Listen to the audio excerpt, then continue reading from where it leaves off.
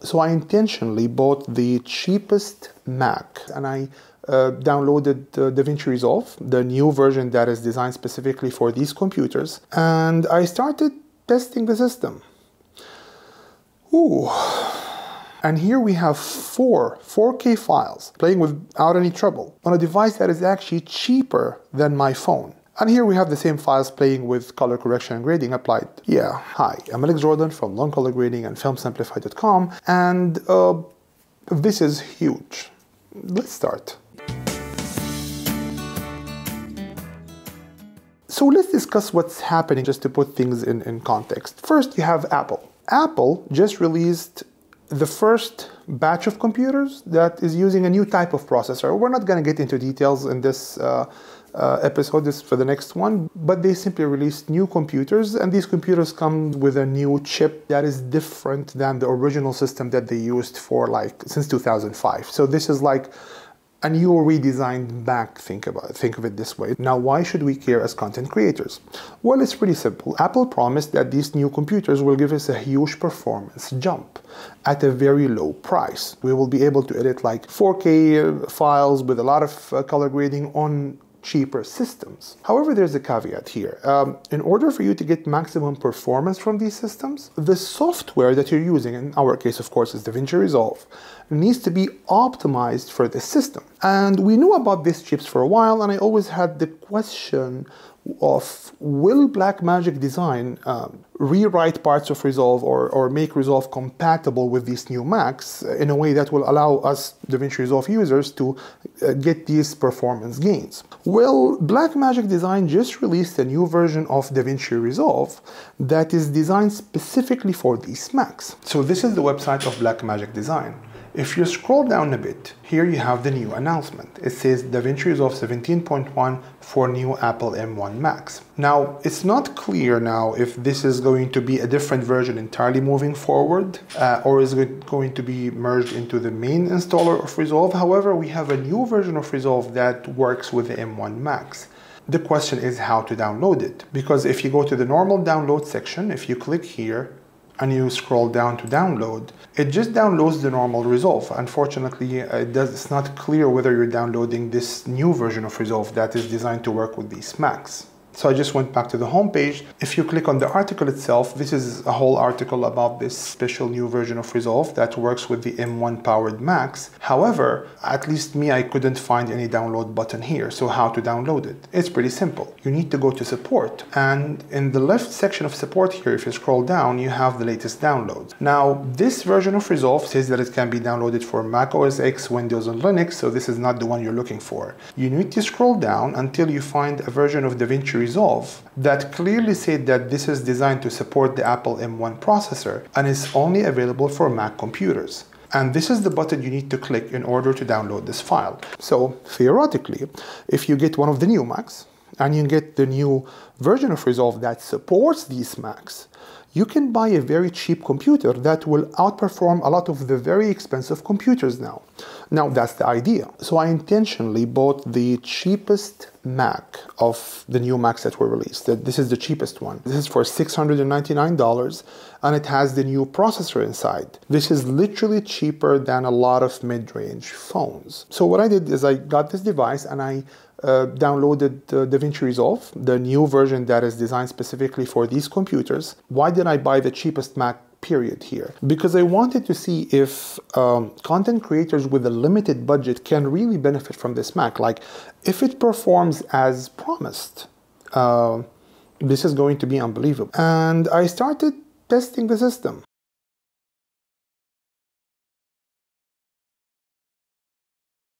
So let's first discuss the testing conditions. First of all the files are highly compressed. So if I click on this file and I come to metadata here, note that this file is compressed with PhotoJPEG, so this is not an easy file to play. And if we take a look at another file, this is a 4K file with H.264 compression, which makes this file harder to play on any system. So all the files are highly compressed, which makes them hard to play on any machine. Next, we have no optimized media. So if I go to playback, note that I turned off use optimized media if available, and I turned off use proxy media if available. On top of that, if we go to timeline proxy mode, notice that it's off. So all the files should play back at the highest resolution possible. Next, we have render cache. I set it to none, so we're not using any render cache. So we're pushing this system to its limit. All the other settings are basically on default. One very important note here is that at the same time I was running these tests, I had the screen recorder working in the background, which diverts some of the powers of the computer towards screen recording. So please note that all these test results are done with the screen recorder working in the background, which will reduce the performance of the computer a bit. So the first test is, can we run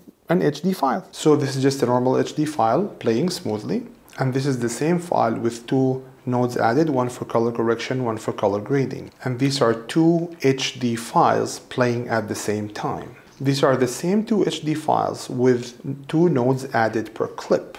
And notice the smooth playback. Now we have 3 streams of full HD files playing at the same time. These are the same 3 files, but with 2 nodes added per clip in order to push the system. And now we have 4 full HD files playing smoothly without a problem. And these are the same 4 full HD files with 2 nodes added per file. Notice the smooth playback. And as you can see with HD, I was not able to break the system at all. We ran 1, 2, 3, 4 files at the same time, and with each of the files having its own color correction and grading nodes, like 2 nodes per file, and there was no problem at all. This is unbelievable performance. This is a device that is actually cheaper than many phones. Like, what's going on? So I was like, okay, now we're done with HD.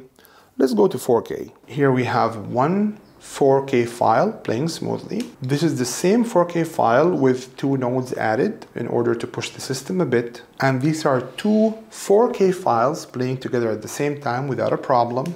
And here we have the same 2 4K files with 2 nodes added per file in order to push the system. 3 4K files at the same time. And here we have 3 4K files with 2 nodes added per file. And here we have 4 4K files playing smoothly at the same time. And finally, we have 4 4K files with 2 nodes added per file playing smoothly. Sometimes when I was playing, I had like a couple of dropped frames, but only when I was playing 4 4K files with 2 color correction and grading nodes per file. So now the final test. Let's try to push the grade. So I'm just going to play one HD file. However, I'm going to add many nodes, and each one of those nodes is going to do some crazy stuff in order to see if we can break the system or if we can get the computer to slow down a bit. So this clip has a lot of crazy color correction and grading added on. It looks really bad, but it's designed to show you that with all these nodes and with all this crazy color grading, this is an HD file, we're still getting smooth playback.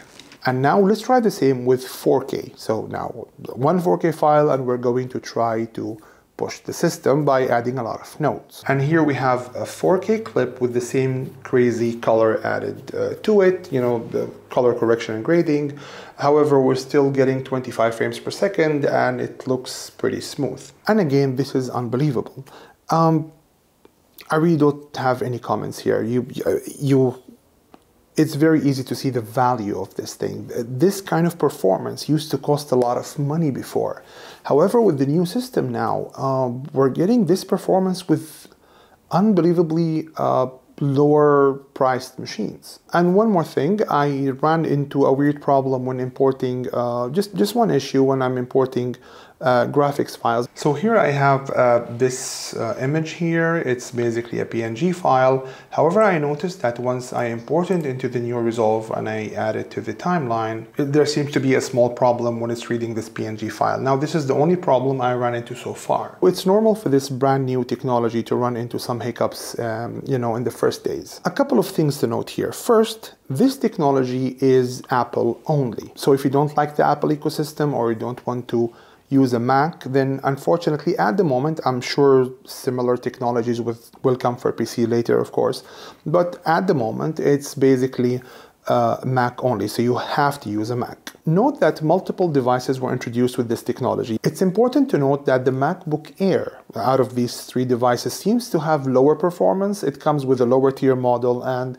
it doesn't have a fan, which theoretically at least should limit the performance slightly, than the other Macs. So if you're buying one of the new Apple computers that use the M1 technology, just make sure to buy one with fan, at least to match the results I'm showing here. Maybe the MacBook Air will work fine. I have no idea. I didn't test it. This is the only one I tested so far, which is the cheapest of the bunch. Okay, this is a monumental shift, not in terms of performance. I mean, this performance, we've always had this level of performance before. Where this is extremely important is in terms of, think of it this way, performance per dollar. Because before, you can totally get this performance by spending like maybe $3,000 or $4,000 to get this level of performance. However, now you're spending like $600 or $700 to get the same performance. What's really unique here is that we managed to do all this while pushing the system to the max. There was no optimization whatsoever. We did not use caching, we did not use optimized media, we did not use timeline proxy modes, we did nothing. Basically, we tried to push the system to its max and we still got this performance. So if you decided to use Resolve, you can visit us at filmsimplified.com where you can join our free DaVinci Resolve crash course that is designed for the absolute beginner and will take you through each and every tab in Resolve. So now you have our course for free, Resolve for free, and this Mac for a really good price. You can start right away. Thank you. Filmsimplified.com.